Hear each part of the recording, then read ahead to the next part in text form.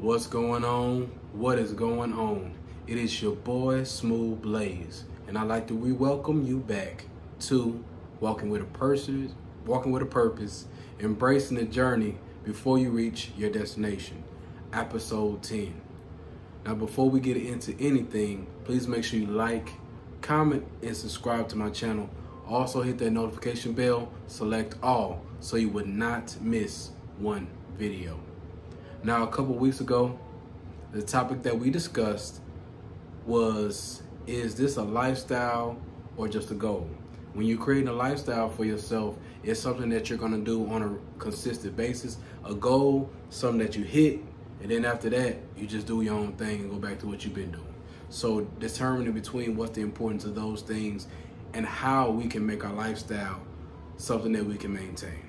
For this week, the topic for this week is it important to move in silence? Again, is it important to move in silence? And what I got from just this topic was the art of discretion. In life, you can't tell everybody what you're doing. In addition to that, you can't allow everybody's opinion to be inside of your spirit or your soul. So you have to have a tunnel vision and do what you gotta do. Here's some things I've learned about myself, just a few points. First, you can't tell everybody your vision and dreams, like I stated before. Some people are there to destroy it, some people are there to grow it. You just have to determine what it is.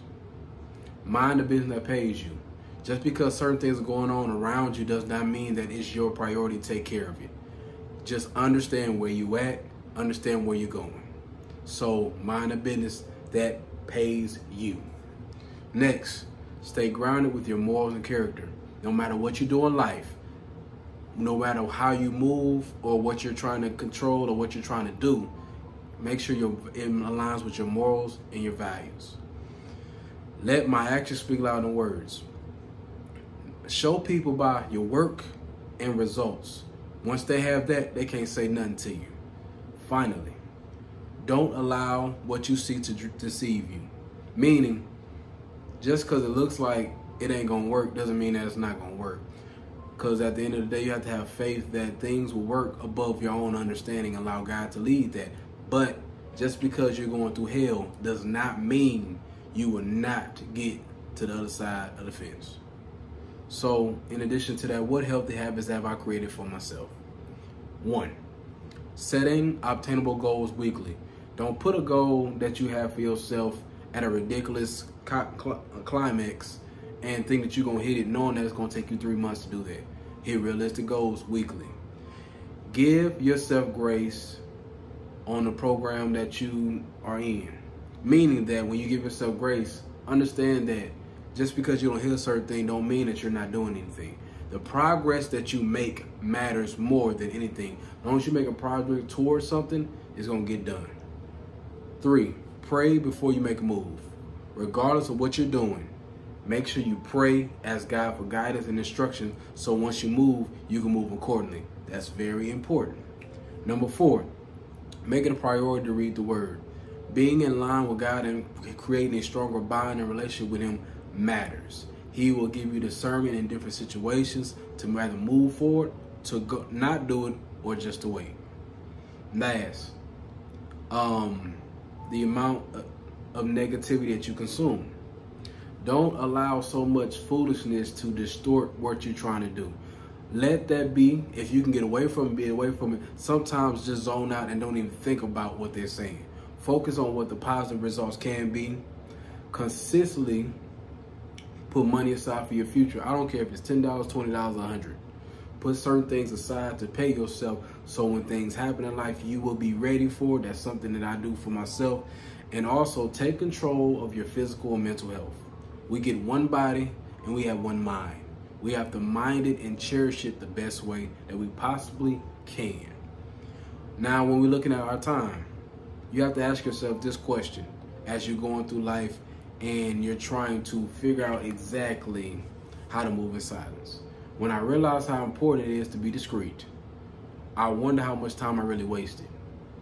When I'm going out here talking about everything, doing this, doing that, and say, well, I'm gonna do this, I'm gonna do that, I'm wasting energy, I'm wasting time. So if it don't come out the way, I'm looking stupid. You have to understand how much time that you wasted previous for doing that versus moving now. When it comes to relationships, there are certain people in your circle who always brag about their next move. Are these relationships healthy or toxic? And in some instances, when you're dealing with people that always have to brag about certain things, it gets exhausting. It could be a good thing if you're a person that is not as confident in what you're doing and you're dealing with somebody that's bragging about that and kind of brings you confidence. But if you're a person that knows what you're capable of and you hear a person always bragging and going off and saying, oh yeah, I'm about to do this, all right, cool. That's fine. I might need to move away from you because you destroying what I'm trying to do over here, which is being low key and handling my business, grinding underneath and behind the scenes. So when it comes to your money, let's talk about it. When I realized I've blown so much money, so much, how do I feel? Really, how do you feel when you get your paycheck and it goes right to bills and you only got $300 left? When you realize you are destroying and what you've done to destroy yourself, you have a humbling moment of, man, if only I would have done better here, I could have made better decisions financially. Those are realities where moving in silence and not doing certain things help you out in the long run. Now let's talk about faith. It's always the center of everything. Faith. When it comes more difficult, do you lean on God when your life is in shambles? Does your connection get stronger or do you run from them? We all going through things right now. It's rough. It's 2024. Things is going wrong. Things are getting more expensive. So in those aspects, what can we do currently to make sure that it's a little easier for you? My thing is, during those times that we're going through hardship, do we gravitate towards God or do we run? Because in a lot of instances, people run because it's too much. But God is trying to tell you, look, I got you. Just allow me to come in and let me handle the business. You do work still, but I'm gonna make sure you get over this hump. So that's a big thing with faith. The faith level is very important. Now, since my goals and dreams have come to life, we here. We creating a whole new mindset. We're discreet, we grinding, we getting it in, moving in silence. Why should I remain discreet? I'm gonna give you a few tips on why. Number one, it keeps up at a humble state of mind. Meaning you're level, you're not thinking too highly of yourself, you're not thinking low to yourself. It just keeps you level. Two, you create a pattern of positive energy. That's always essential to navigating in these spaces. Positive energy to get rid of negative. Money turns into an asset, not a liability. You get to control what you do with your money and how to move with your money on a whole different scale. You can imagine the next generation. You can inspire the next generation, meaning your movement, your actions, what could have a domino effect on your future kids or people that have inspired and look around you. Always keep that in mind. Also, you will better value your time and energy, meaning as you navigate through this life, you realize I don't have a lot of time and my time is very valuable. So when people come in or things come in that are not beneficial, you move away from it, which is very good. Lastly, you gain wisdom on who should you stay connected to. Your circle matters, who you continually talk to matters. Just know that if they not solid and they not doing the things that you're supposed to do and y'all not on the same page growing, it may be time to cut some people off. So always keep that in mind.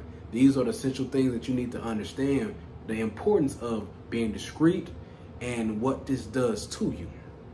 Now, as we close, I'd like to thank you for taking the time to check out my channel. Please make sure you like, comment, and subscribe. Hit that notification bell, select all, so you will not miss one video. Now, before we move on, I want you to keep this simple phrase to you. We cannot control the hand that was dealt for us, but we can move with purpose. It is your boy, Smooth Blaze, and I'm signing out. Peace.